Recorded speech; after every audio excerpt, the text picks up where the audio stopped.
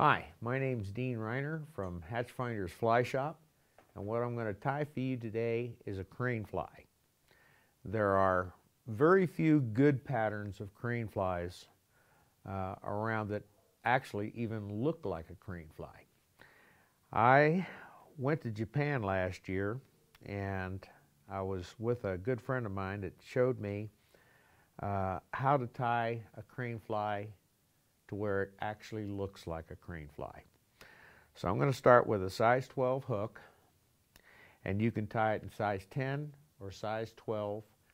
There's two basic colors for a crane fly, a dark brown and a pale yellow. And so first off, the list of materials we're going to need is whiting hen cape neck for the wings. We're going to use dark brown dubbing. We're going to use black CDC for the legs. And we're going to use whiting brown hackle. I've already got some tied. Now this is saddle hackle. And it's right at the end of the cape, which has the biggest and broadest feathers. I've already stripped one, and they're in there soaking. So what I'm going to do is I'm going to start with a base thread.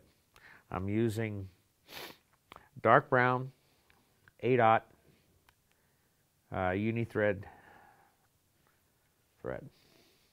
I'm going to start just behind the eye, and I'm going to bring my base thread all the way down to the end. Crane flies are very, very delicate, very, very thin, and not much thicker than the hook itself. So that's where I'm going to start, is right there. I'm going to pick up a hackle stem, and you want a good long one so that you can make it all the way up the hook. This fly will kill them on the beaverhead. Also works well on the Yellowstone too. Okay, clip off the end. Now when I tie this on, the curve of the feather faces down. So that leaves the dull side up.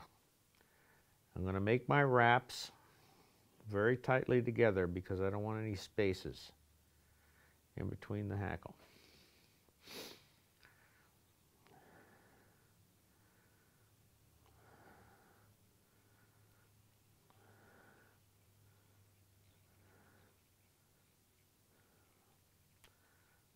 Bring it all the way up. I'm a little slow here because I want to make sure I get all the wraps tight to just behind the eye. Now I'm going to wrap the body. I'm going to turn the hackle stem over to where the curve is looking at me. And I'm going to start my wraps.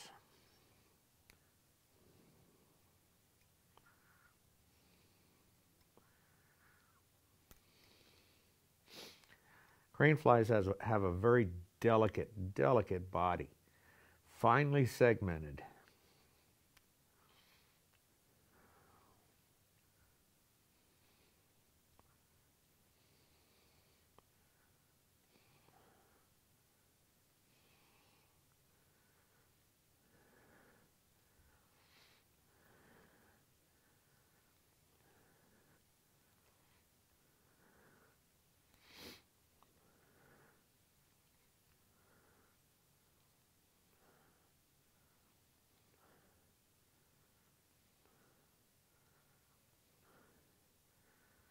And I tie it right up to where I had the thread stopped and tie it off. And nip off the excess and tie it down good. Now you can see how finely segmented that is and how thin that body is. If you really sit and look at a crane fly, you're going to see just how delicate it is. All right, now that I've got the body done, I'm going to take a little bit of Zap-A-Gap and I'm going to reinforce that. Just a drop or so. I'll take my bodkin and spread it out over the hackle stem. And it has a nice dark brown color. Wipe off the excess. Okay, the next step in this fly is the wing. And I'm going to take the whiting hen cape and I'm going to pick feathers that are very closely matched, and they're going to be right down towards the end of the neck. I'm going to grab 2 of them. Just find 2 that I like. There's 1.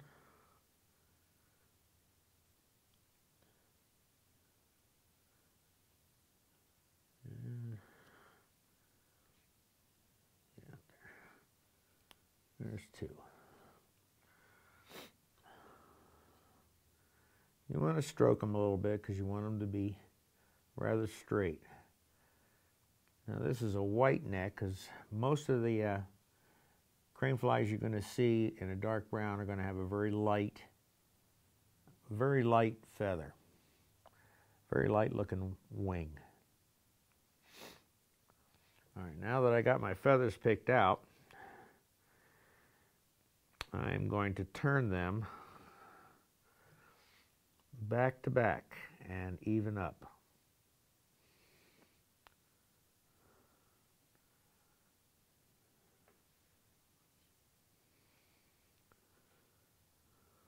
Making sure they're same length. Like that. Because when I spread these out into a flat wing, like a spent wing, but it's not, the feathers will lay flat on each side. I'm going to measure the feather to be the same as the length of the body. Keep it nice and proportional. I'm going to cut off the excess. I'm going to strip back on the end so that I have some place to tie. Not much, just a little bit. You can see how the feathers are going in each direction. All right, I'm going to come up here. I'm going to tie this in, not turning the feather, just keeping everything nice and straight. Bring my wraps to the eye. And back again. All right. You're going to have to use your thumb to manipulate these feathers just a mite to where they sit up on top like they're supposed to. Now the wing is laying back. I'm going to have to tie a figure-8 pattern and bring those wings forward. So I'm going to do it one at a time. Take the first feather, come around behind it. See, she's already starting to lay out straight. Another, whoops. You got to be careful. You're not dealing with real stout material here.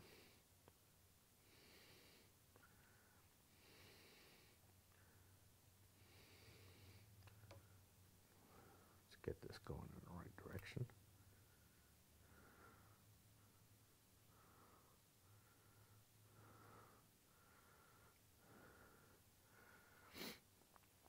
Don't pull too hard, or you pull the feather right out.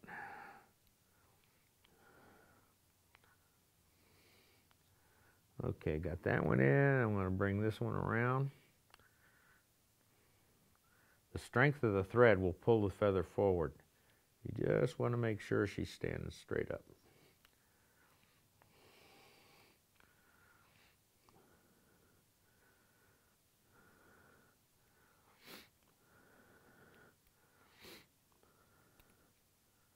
Figure-8 it just a few times to where you get everything set the way you like it.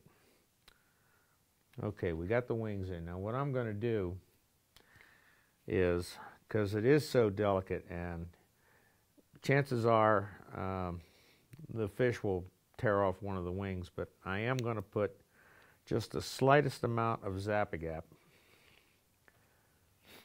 on that junction, just to make sure everything holds the way I want it. Just a little bit. All right.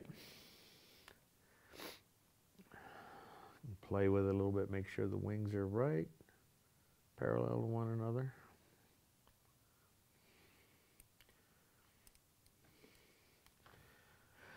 Next step is dubbing. I'm going to use a brown dubbing, but you can use an olive dubbing or anything that's super fine. I'm not going to use a whole lot because this is a very, very skinny fly.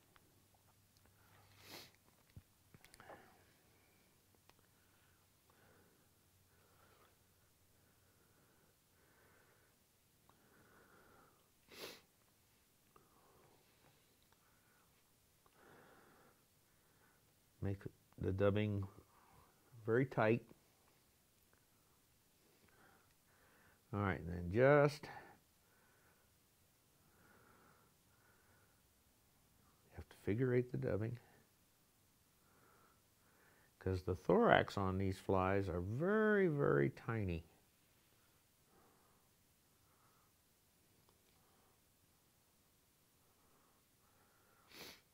They don't have much of a thorax, as you can see. Okay, now the legs. A lot of people use any total number of things. The legs are so thin. And what I do is I take black CDC, and again, this is from Trout Hunters, and what I'm looking for on the base of a feather are long, spindly fibbits.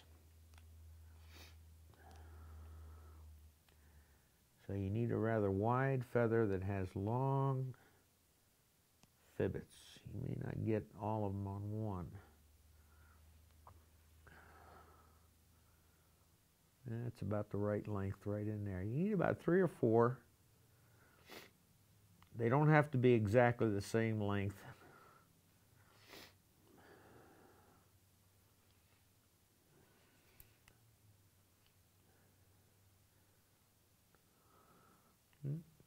Not happy with that one.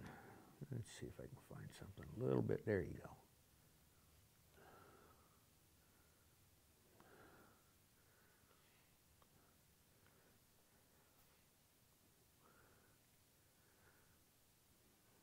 Now this fly normally has 6 legs, as all insects.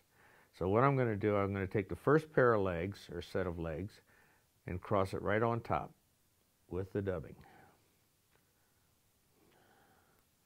And I'm going to come in behind it and pull it to the side,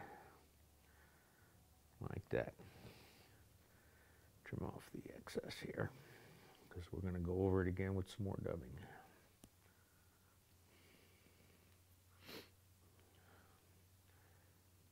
Find some more. Ooh, there's a nice one.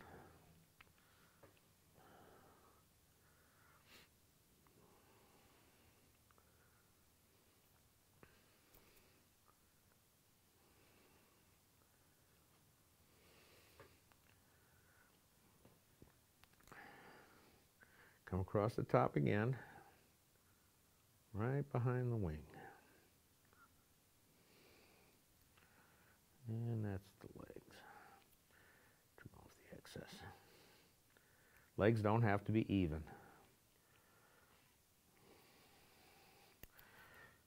I'm going to want to put a little more dubbing to cover everything up. And there again, I'm just going to use a very small amount of dubbing.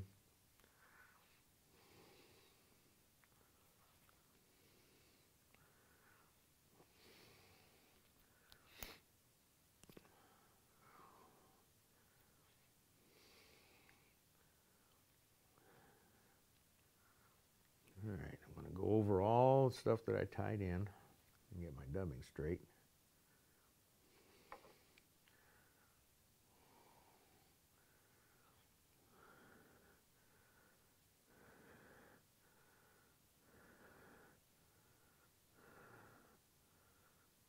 A little more dubbing, make that thorax stand up the way it should. It's always better to use too little dubbing than too much.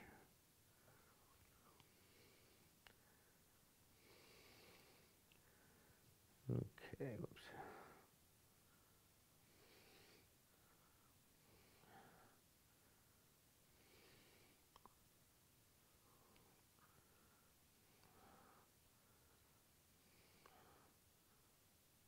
Got to lay that dubbing on rather delicately. Till you just cover all your work. And bring it down to the eye. Lip finisher. 3 good wraps. Snug everything up. Now this fly here, unless you want to encase it in concrete, be lucky to last 2 fish. But the nice thing about it is you get to catch 2 fish. And then you have to switch flies because, like I say, it is extremely delicate. But laying flat on the water, trout just cannot resist. Last step, drop a super head cement. My head cement seems to be coming out too much, but that's all right. And that, my friend, is a crane fly that looks just like a crane fly.